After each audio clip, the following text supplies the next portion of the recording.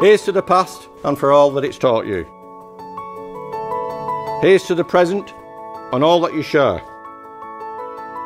And here's to the future. Ladies and gentlemen, please raise your glasses. Ruth and Stuart.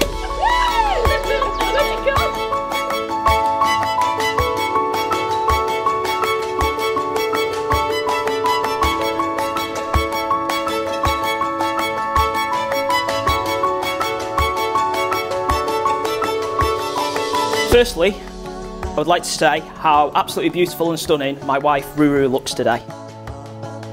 I am so in awe of your happiness, energy, positivity and love for life. I am incredibly lucky to have met my soulmate, my best friend, love of my life and cannot wait to grow old with you. Love is riding motorbikes together on sunny days. It's about trying so hard to keep up with who you fall off.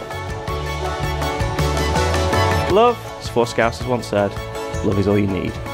To Ruth and Stu, may love be all you ever need. So it is my privilege and very great pleasure to be the first one to be able to congratulate you and let you know you are now legally married, you are husband and wife, and Stuart, this is where you get to give your wife a kiss. Congratulations.